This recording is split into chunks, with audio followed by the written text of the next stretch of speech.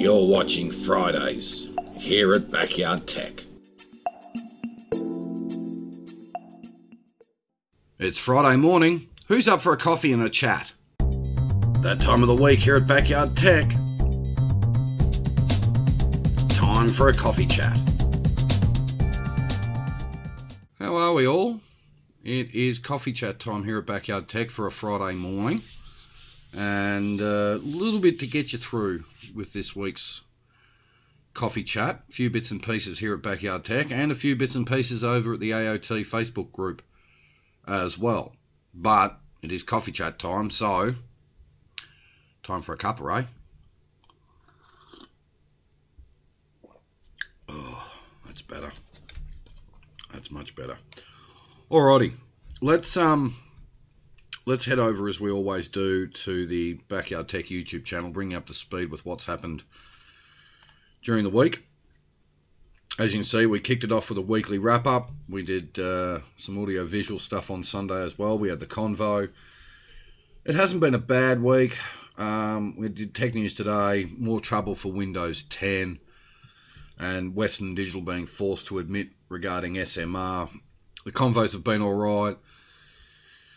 Q&A and advice, Steinberg versus Avid, and why I prefer Steinberg, because I do. We had the midweek update.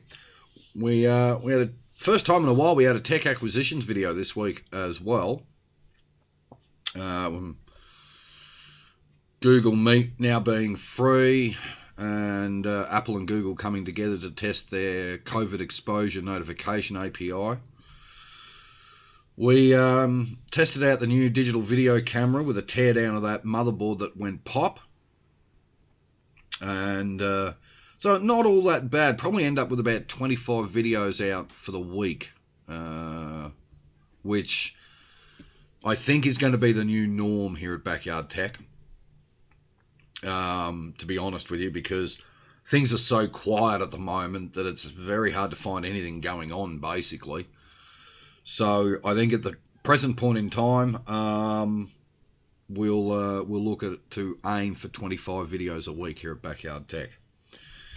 So not a bad week so far here at the Backyard Tech channel. A few bits and pieces going on, but as I said, you know, you've always got projects in the pipeline. It's just you can't really video them until they're done, technically speaking. Over at AoT, though, it's been fairly active this week. A few bits and pieces going on since our last coffee chat. Apple, I basically started the last Friday off with the breaking news regarding Apple selling Macs with their own CPUs based on the A14 chips out of this year's iPhone. Paul's been busy with HBX 2020. I'll bring you up to speed with that shortly for those that aren't around. I, of course, shared, obviously, I do, you know, AV stuff as well, and Macintosh's MTI 100 turntable wins the Hi-Fi Plus Editor's Choice Award for 2020, and from what I gather, this turntable is absolutely off the charts, to be honest with you. What I've seen in videos and read, it's phenomenal, this thing. Really crystal clear. But then everything from Macintosh is. Greg's been busy as well. A few bits and pieces going on with him. Also CentOS. Now, I mean, technically with Neth Server, which is what I run, it does sit atop CentOS 7. I don't know whether they'll go to 8 yet. I haven't seen it. And whether there's some sort of upgrade path to CentOS 8. Not sure yet. Nintendo confirmed that over 160,000 Nintendo accounts accessed in hacking attempts. And, geez, I tell you what, you've got to be careful these days, guys. You really do. So I've been fairly active this week. Oop, that's not what I wanted. That is. Greg shared one of his top 10 channels. I've been hanging around 8-Bit Guy for some time now. Really good channel. Does a lot of the old Commodore stuff too, which is really good.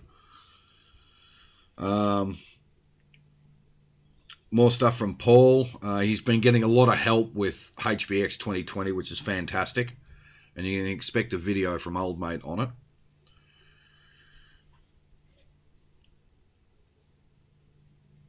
Greg's been sharing this. I haven't watched this channel. I'm not familiar with it. We had some new members join up. Jonathan Patrick and Megan Tapano. You guys, those who follow me over at YouTube know I can't pronounce names, but we had some more members join up, which was nice. Greg's been fairly busy, which is nice to see. Guillermo's been learning Ansible. Now, I tried to get my head around Ansible, and I had absolutely no idea how to do it. We knew that ages ago. More members. Ivan's been around. Sean Russell's been looking at things, and I suggested I use ESUS to do for the main PC at least. I published that this week. We also had, who else did we join? Oh, Dave Carlson joined as well. So welcome to all our new members from Old Mate. Clint over at LGR, the Windows ME. Now, I've mentioned this before and I put a comment on it. I refuse to even admit Windows ME existed. I think it's as bad as Vista.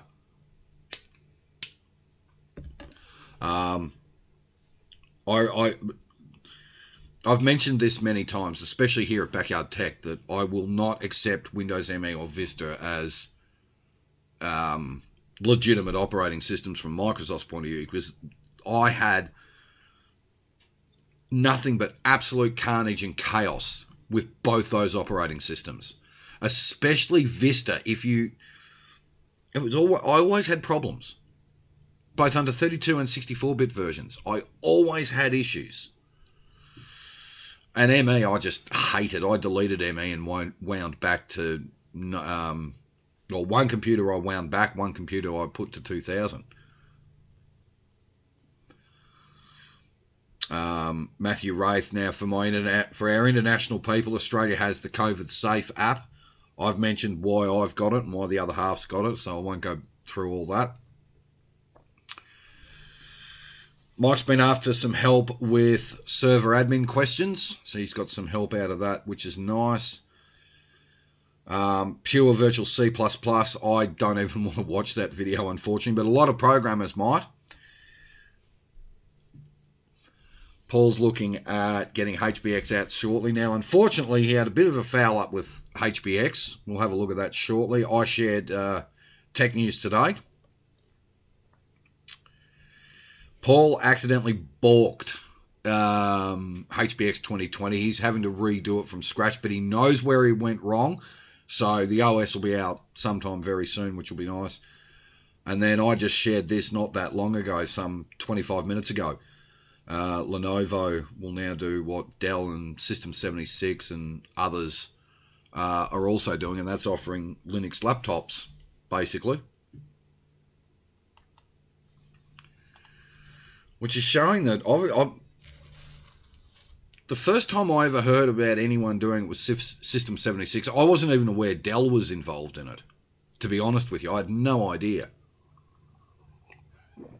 But it's interesting to see, isn't it? The fact that you're now getting like large-scale manufacturers, the likes of Lenovo, offering up ThinkPads with Fedora. Now, my worry here is that if it is Fedora with GNOME 3, and I know we all know how heavy GNOME 3 is in comparison to even KDE, and you can lighten it up, but it's interesting they picked Fedora Workstation. Our System 76 Popos sits on, I think it's Ubuntu. I haven't looked at Popos for ages.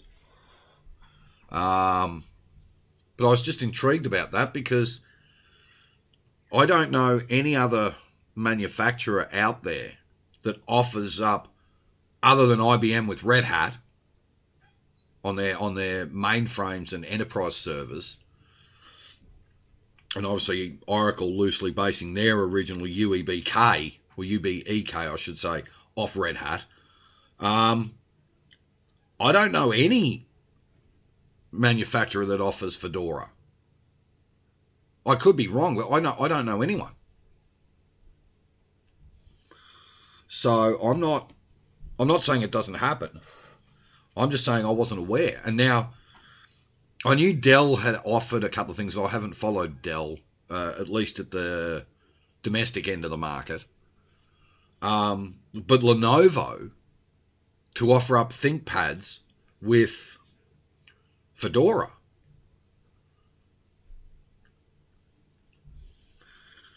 It's a little interesting, isn't it? Who'd have thunk that, eh? Now, before we finish up this edition of the Coffee Chats, I want to get an idea of the viewers. I'll do this here on the YouTube channel rather than over at the AoT Facebook group.